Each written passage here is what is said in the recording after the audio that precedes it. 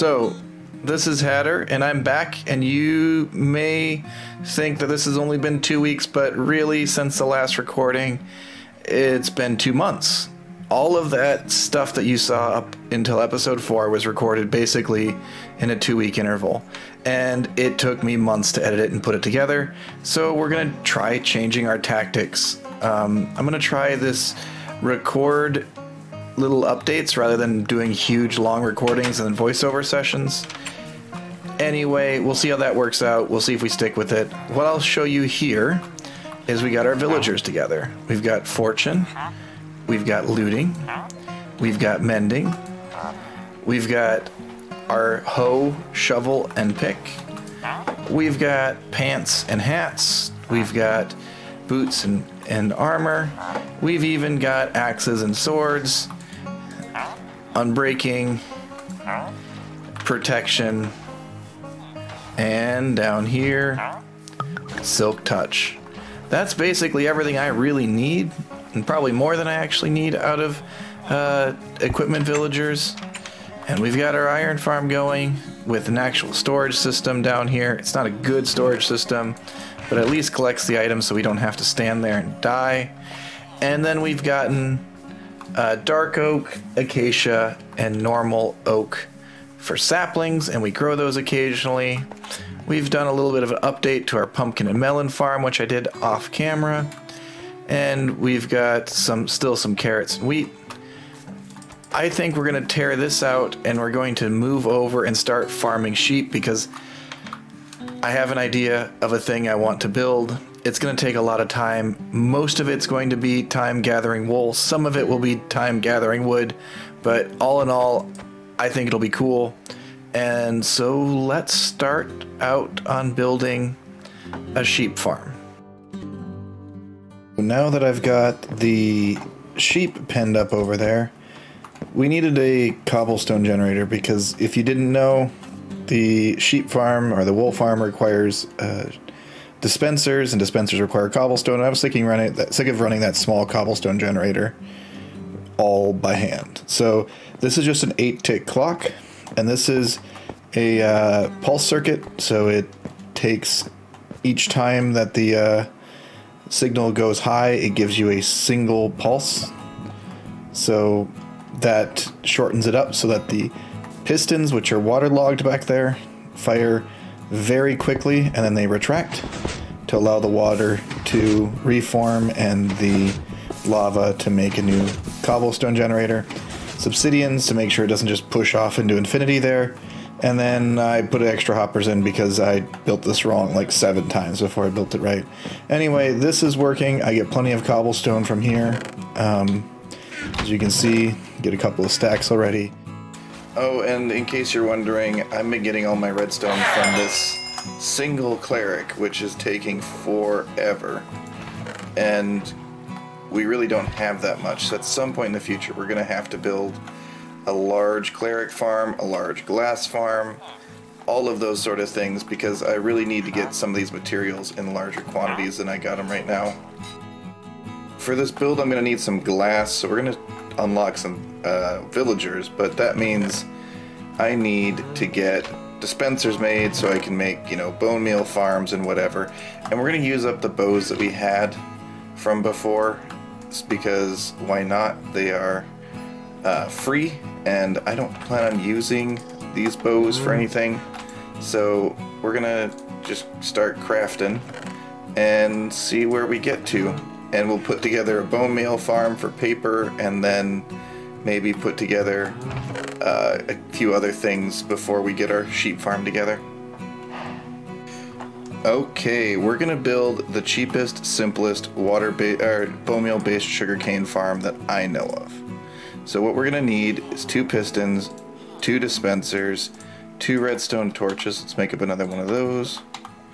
And then we're gonna need 2 stairs and 2 sugarcane, but we got that there, so we'll put it on our hotbar. And we're gonna dig down 3 blocks wide, and then we're gonna make sure that we have 3 tall. We're gonna do a stair like that, a stair like that, a redstone torch like that, bucket of water there, bucket of water there to waterlog. And then we also need a lever, which I don't have one on me. We're going to put the lever down here. Dispenser, dispenser, piston, piston, and then any block of choice. So it could be that dirt block that we did earlier. I like to use a crafting table. So we're going to do crafting table here. Place it down like that, and then your last redstone torch on the top of the crafting table. Plant our sugarcane here and here, and then we are going to put bone meal in our dispensers. 1, 2, 3, and then bone meal. 1, 2, 3, and then to run this, all you do is hold your mouse here, or you can click faster and it'll work a little bit faster. But that is the simplest and easiest bone meal based sugar cane farm that I'm aware of, and it works just fine. So I don't build the other ones that are more complicated. It does take a little bit of, you know, clicky to make it run, but whatever, it works. So we are here in the Nether looking for Nether gold. It's going to be a little bit of an adventure, but we really do need gold. And we're going to grab this. And I got silk, so this is going to actually give us another block. But we're looking for Nether gold because we need some powered rails. And the only way to get gold in a reliable fashion is Nether work. So let's go to the Nether, see if we can find some gold. If we can find some gold, like, oh, that's quartz. If we can find some gold, that will be super helpful. We're also going to grab some magma blocks. Those are useful for bubble columns and other things like that, so never kind of short on some of these utility blocks, I guess. Never want to be short on them. And our first bits of gold, they were in our tunnel, so, and an ancient debris. Nice. I have actually in Minecraft never made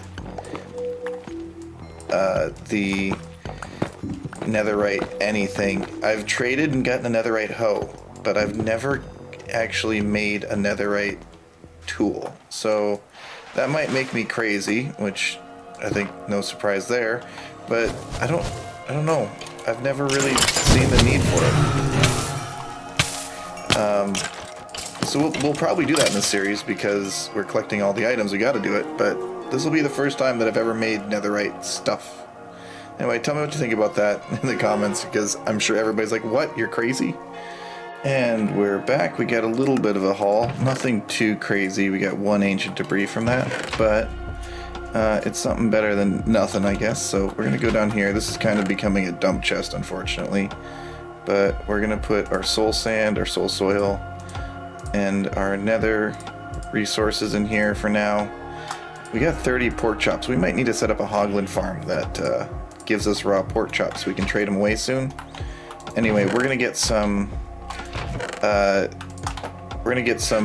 powered rails just to get us started over here.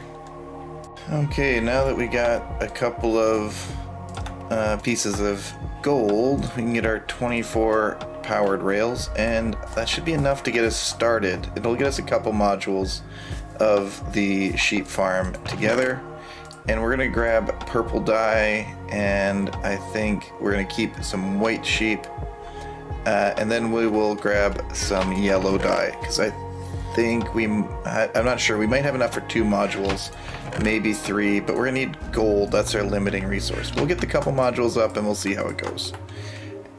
So I want this sheep farm to be a little bit away from that side, so I have a place where I can still spawn mobs.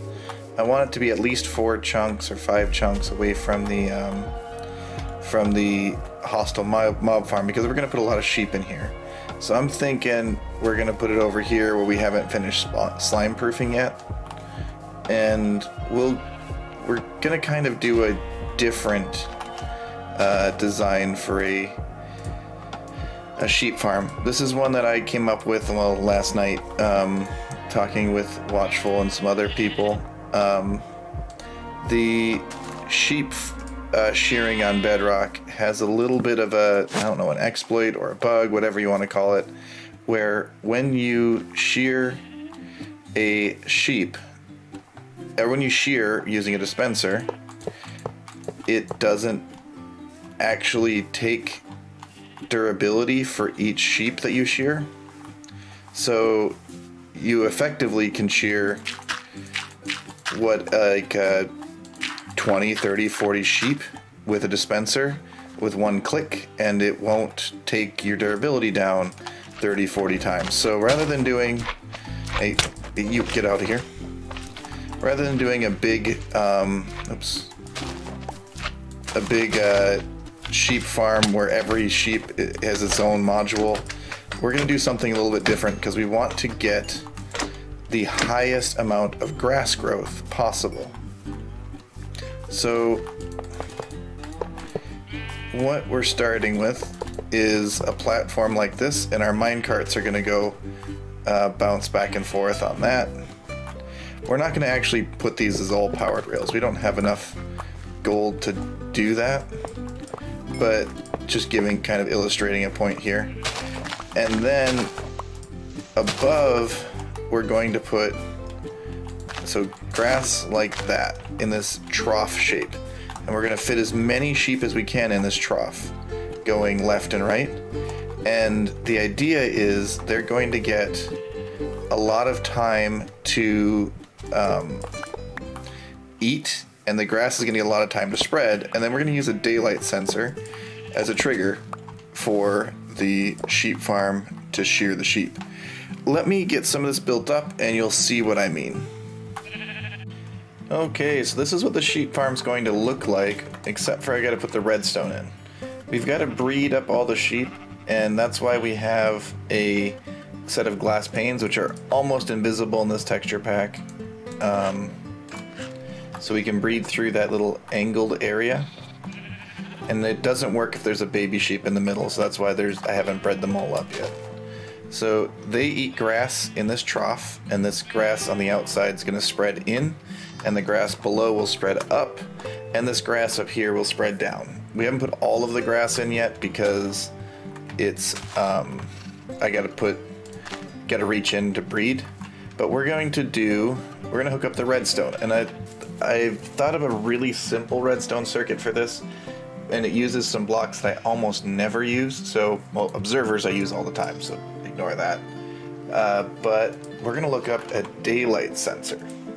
So this is quartz and slabs. We've got that on us. I've never even crafted one of these in Minecraft.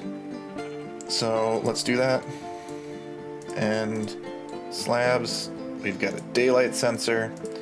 Now what we're going to do for our circuit is we're going to put a daylight sensor here, and then we're going to put a piece of redstone dust. And we're going to put an observer. The reason that we're doing this is we're watching the state change. Oh, I need to move one more out. I'll go one more grass block out. So daylight sensor, where did you go? Daylight sensor, redstone dust, and then we're going to just run a line of redstone down this way. So what this is going to do is every single time the time of day changes from, oh, like there, it just changed. It's not night, but it changed from noon to afternoon, and it ticked off the dispensers, which have nothing in them. So now I've got to go fill up all of these dispensers with shears, and then technically the farm is running. We just got to get more sheep in there to make it faster. So we'll cut back when that happens. Hey, a bit of a progress update here. I have 2 modules in and populated. You can see all the sheep in this little containment pen. They grow their wool, and then once a day or so, or a couple times a day, the shears go off, and then these mine carts below, I think there he is, one with the wool on him. The mine carts will pick up the wool. One thing to note, it does mix colors because they share this rail, if you decide to build it this way, that's a problem. Also, it's not perfectly lossless. As you can see, I don't have something collecting the wool right there, but I might swap that out for hopper and fix that in the future. Anyway, we're going to put in the black and red colors because those are the ones I need the most wool of, and maybe a yellow bay in, but I think we're going to finish this up and then wrap up for this particular episode. So let's get on to building the last couple of modules. Okay, well, there it is. We have many sheep in the sheep farm. You can see we're basically fully loaded in there. We have gotten a ton of wool in the process of building this. I am manually sorting into these. I did some quick estimates of how much wool I need. It's a lot. I need at least 5 shulkers of white and at least 5 shulkers of red, and I probably need triple that of purple. So I think I'm gonna go AFK for a little while and we'll see how we can get how much wool we can get, and I think that's where I'm gonna leave it. So if you like this video, give it a like. If you do want to see more of this, please subscribe, and if you want some cool packs and whatever else, join the Discord. We could talk about them, or jump over to my website, which all of that stuff is in the description. So thanks. Bye.